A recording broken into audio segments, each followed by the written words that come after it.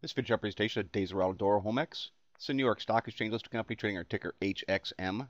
You can see this looking at a 9-month chart, just a huge drop in share value from up near $10 all the way down to $1.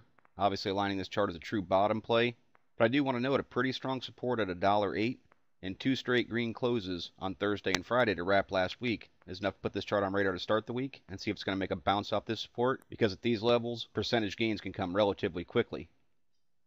MACD just trending sideways, did drop a bullish cross to kick off December. That's an optimistic sign, but obviously you want to see it over the zero mark and holding that point. What I think is most notable here is a positive divergence as the MACD has been trending up, price per share has been trending down. That's something to always pay attention to for a potential overall reversal in the chart. PPO also dropped a bullish cross. ADX is in a pretty decent position for a reversal. I'd look for the ADX itself to rebound through here, continue on an upward path. See this green line, the positive DI, break up through the ADX and through the negative DI to show that there's strength being added to the upward direction.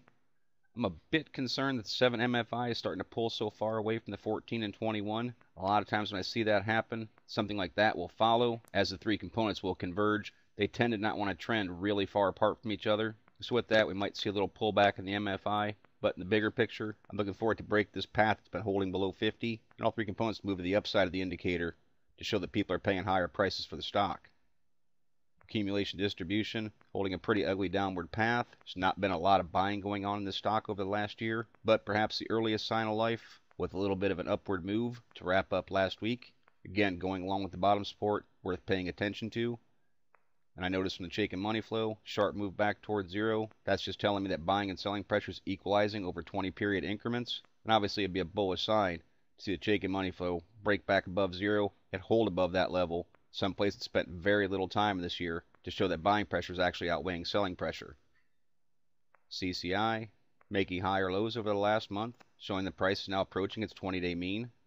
Full stow still down in bear chart territory, but giving hints that a little bit of momentum is building. And the tricks also in a bearish position, but looks like a bullish cross could be coming. And again, in the bigger picture, could be looking for a higher low to be made and see the tricks move back towards zero to show that some sort of a bullish trend is building. Relative strength index, 7 just now broke through 50. Again, like so many other indicators, it's just simply bearish when it's trending below 50. Want to see all three components above that 50 mark to show that the bulls are taking control of momentum. But we are seeing early on signs anyways of some momentum building. Now most importantly here is that bottom support at $1.08. For me, that absolutely must stay intact. Stock closed at $1.22 on Friday. Not really any liquidity issues in this. 1.4 million shares traded is plenty of volume. See the stock is pressing on this purple line. This 20-day moving average represents the middle of the Bollinger Bands. Parabolic SAR is right there in front of it. If the stock can put together a push, it'll flip the parabolic SAR. It'll come back down to this $1.08 mark. It'll reinforce that area as a stop loss point. Of course, you want to see the candles trading on the upper half of the Bollinger Bands, and that means moving above this 20-day moving average. So there's a lot of little things going on that are kind of important for this chart to start to take on a more bullish look. Now from a resistance standpoint, have to note that the stock is facing a resistance point right now, as this area was serving as some support in July and August, and even right through that general area back in November.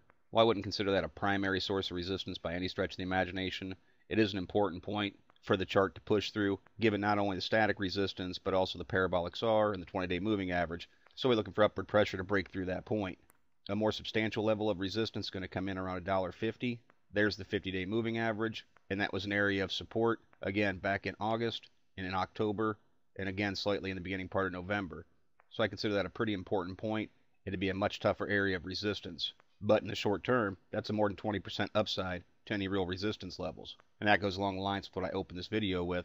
Percentage gains can come pretty quickly when you start getting down near the dollar mark. Now, if it should break through that, we could be looking at an overall reversal in the chart, and this being a true bottom. I'd expect some more resistance to come in up around $2, but I'd look for a real heavy level starting up around $2.60 and running up to around $2.94, $2.95, somewhere in that area. Clearly, that's a long ways away from current levels, but that 260 mark was pretty formidable back in September, and the 290, 295 mark was serving as a little bit of support in June and July. So that in general is going to be a pretty tough spot for it. As far as classic bottom plays go, this has a pretty nice look. The indicators look like they're trying to shift into some sort of bullishness.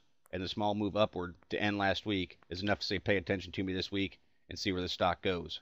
As always, merely my interpretation of the HXM chart. Thank you for watching. Trade smart.